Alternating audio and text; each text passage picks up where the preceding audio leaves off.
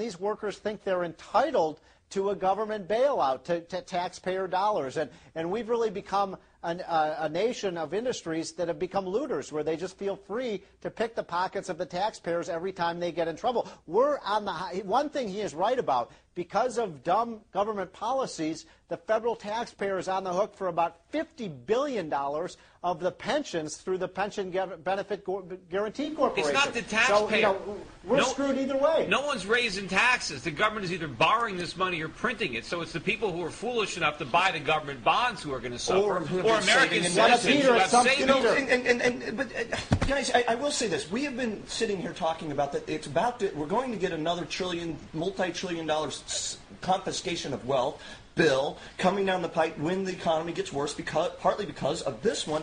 I've been saying that we have to actually preempt their preemptivity. So how about this, guys? Everybody go march on your local town hall April Fool's Day and just get a little bit of local coverage on it and speak up against this stuff. There is a tide out there rising up against this. We see the tipping point here.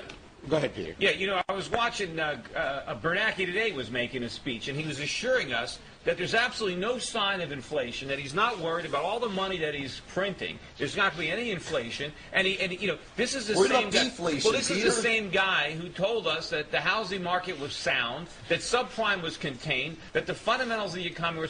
He has been wrong on everything he's ever said. Now he comes out and assures us that there's no inflation. What he's doing right now, how bad are those policies going to impact us 5 years from today? It's not going to take that long. It's a disaster. Let me tell you what my greatest fear 5 years from now, and I'd like Lew Rockwell to weigh in on this. And if there's any word worse than the S word for socialism, it's the N word for nationalization. And before you joined us, Lew, and I think you're in California today, we recounted that true Republicans, not known for their devotion to the free market, but not wild-eyed liberals, John McCain and Lindsey Graham, have said that, quote, nationalization must be on the table. What the heck are they talking about? If the government can't run the post office, can't run Amtrak, can't keep a public washroom clean, do they really think they can nationalize banks like in Sweden?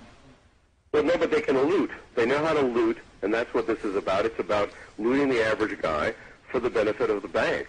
And I noticed that Alan Greenspan is quoted in the Financial Times today as totally endorsing nationalization of the banks.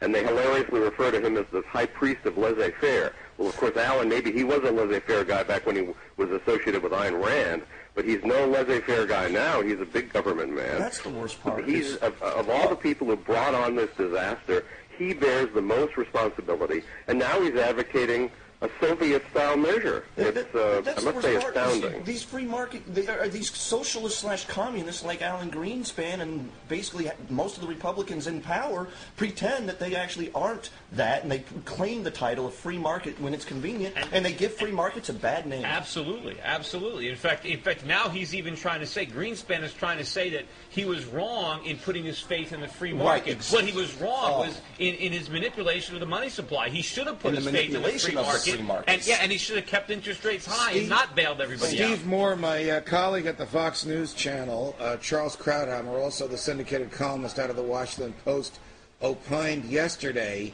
and I don't know where he got the figures from, but let's assume that they're accurate for the sake of this argument, that we are approaching the point where 1/3 of gross domestic product at some point passes through the hands of the government. Is there some point north of 1/3 where we will officially be a socialist country? Well, he got those numbers. He got those numbers from me because I was the one who put them together.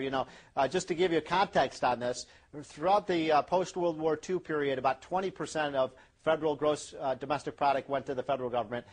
This past year it was 25%, and this year it will be about 33%. When you add state and local government spending, that brings us to about 40%. And to put that in context, Germany and France and Sweden are closer to 50%. So we're 80% of the way there towards a kind of socialistic European-style socialism.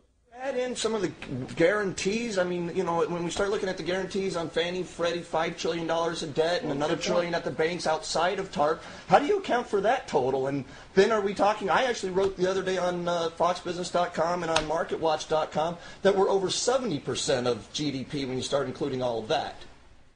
Well, you're right. If you include all of those guarantees, and I calculate about $16 trillion of debt and mortgages and pensions and things like that are now guaranteed payment by the federal government. So, you're exactly right. It's probably close to over 100% of GDP when you take into account all of the guarantees and insurance.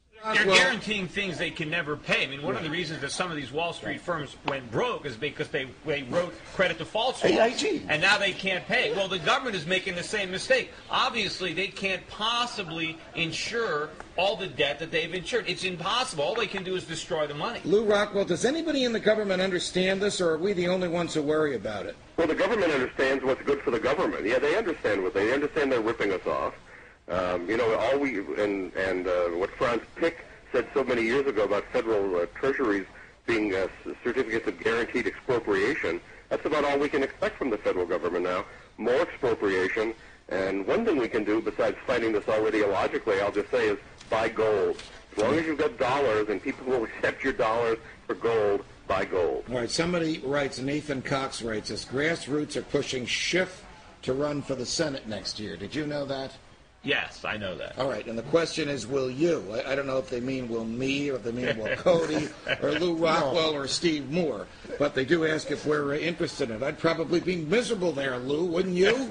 No, not for me, but it'd be fun to have Peter do it. I'm flattered that it'd be great to have you there, Judge. But in all seriousness, Peter, I get that a lot from readers on SpokeUp.com, on my Facebook page, asking if there's a potential for a presidential ticket with you and Ron Paul in 2012, 2016. Look, I mean, that would be a stretch, to think that. I mean, that's, I'm not a political guy. How about Treasury? Would you head up the Treasury if someone asked you to? Well, look, a lot of these department people say, would you head the Federal Reserve? Well, I would just dismantle it. Exactly right. Would you dismantle the Treasury too? But, I don't know if I'm going to run for Senate. I mean, it's not my intention to run for Senate. I know there are some people that are toying with the idea because Dodd was in sounds pretty good to me. Tony, so it's not my intention to run for Tony from Indiana asks, does the stimulus violate the 10th Amendment to the Constitution? Oh, my God. Let me count the ways. Well, everything the government does. That is the government's, after the second, that is the government's least favorite amendment, to the federal government's least favorite amendment to the Constitution. The use of the Commerce Clause is virtually eviscerated, whited out the 10th Amendment from the Constitution. Yes. Can I take that one on, Judge? Yes, Steve. Because this is one of my pet peeves. I call them the forgotten 9th and 10th Amendments, which basically say that all powers that are not exclusively and explicitly given to the federal government are reserved for the states and the people. And those would become the two amendments that the Congress has thrown out the window. This stimulus bill basically makes states subservient to the federal government when it's supposed to be the opposite, that the federal government is supposed to be a creation of the states. You said the following. The states created the federal government. The federal government didn't create the states. Ronald Reagan in his first inaugural address. It sounds like Jefferson, but it was as recent as Reagan. But nobody follows that anymore except the people at this table. Well, and the people in the Republican Party say they do, and that's, again, part of the problem. They have embraced, and not that Reagan was a true embracer of private property, too. There were the Constitution is a very short document. I mean, unlike the stimulus bill. But and Article 1, I think it says in Section 8 that grants the few powers to the federal government is very small. Think about all the things the federal government does now. None of that stuff is authorized in the Constitution. Let me just give the panel a couple of statistics, which George Zooks, my producer, and our researchers at what we call the Brain Room here, which is the great researchers we have here, have gotten for us. Thank you to the Brain Room, by the way. Thank you very much to the Brain Room. Since we were on last Wednesday, just 7 days ago, 4 banks have failed to be taken over by the FDIC. Now, I've never heard of these. Pinnacle Bank in Beaverton, Oregon, Corn Belt Bank and Trust in Pittsfield, Illinois, Riverside Bank in Cape Coral, Florida, and Sherman County Bank in Loop City, Nebraska.